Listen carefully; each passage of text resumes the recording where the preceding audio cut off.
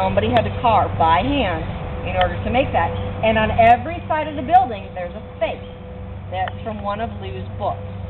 So this one up here on the moat side, it's a woman. Her name is Tirza. Has anybody ever seen the movie Ben-Hur or read the book Ben-Hur?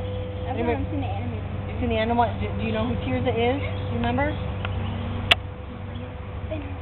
Ben-Hur's sister. You're right. She gets leprosy and then she gets cured at the end. It's kind of her claim to fame. So this is from his book Ben-Hur, and then there are other faces as we go around that we'll be able to find. You're right. Yeah, the one over the front door is Ben-Hur himself. So that's what Lew was thinking of when he wrote the book. So you can look at that one.